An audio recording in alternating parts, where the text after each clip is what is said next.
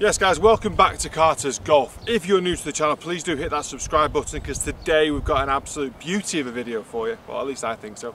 We're doing a par 3 strategy video. So you get onto many different par 3s. They vary in distances depending on what tees you play from, maybe from 120 yards all the way up to 250 yards depending on where you're playing. But today I picked an absolute beauty here at the Els Club in Dubai, 190 yard par 3 over wasteland, going into a green that's surrounded by 4 bunkers. Okay, so strategy in this particular hole is absolutely vital. You need to look at where the flag is, where the bunkers are, also start getting yardages for the bunkers as well. So get a yardage for the front bunker, get a yardage for the back bunker, get a yardage for the flag as well.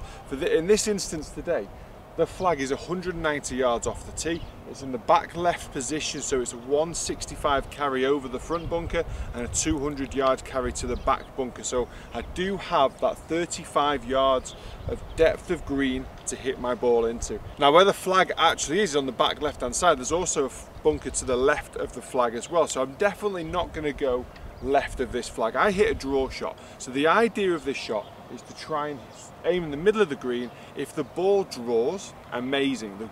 With the right club selection, it's going to be a good shot. If the ball stays quite straight, it's in the middle of the green.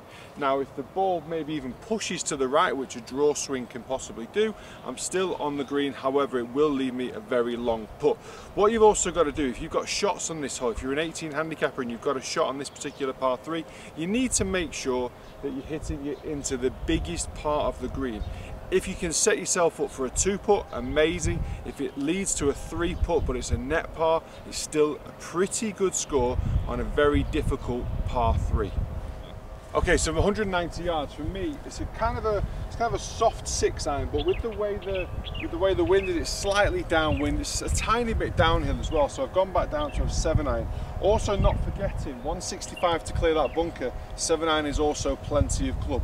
6-iron would probably bring in the back bunker, so you need to try and figure out your club selection based on some of the hazards that are out there, but also not being too negative and trying to hit this ball into the middle of the green. So I'm going to line up to the middle of the green. My natural draw should put it back onto the flag, but if it doesn't, hopefully it stays in the middle of the green.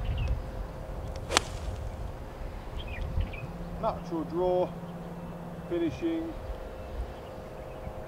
Oof. I brought that left bunker into play because I pulled it a little bit, but we're still on grass, still got a chance of par. So as you can see, if you're going to miss the green, at least catch a sprinkler head so you don't go in the bunker.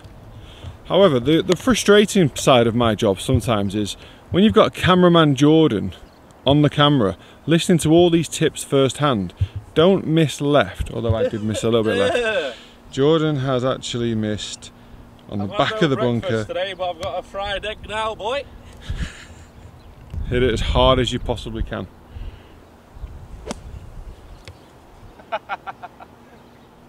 Alright, so I have to be honest, I got a little bit lucky.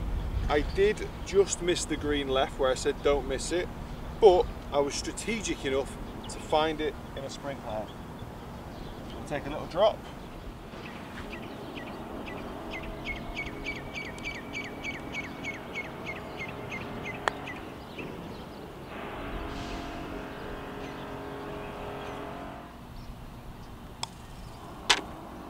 Alright, easy 2-putt par in the end. Not quite the same outcome for cameraman Jordan, who obviously didn't listen to my tip. Don't miss the green left to short side yourself. He missed it in such a situation that it was basically impossible. Guys, thank you very much for watching. Hope you've enjoyed this tip. Much more strategic videos to come very, very soon. Maybe next time, Jordan will actually listen. I just need to start listening and I'll be alright. Simple as that. Guys, thanks for watching. See you later.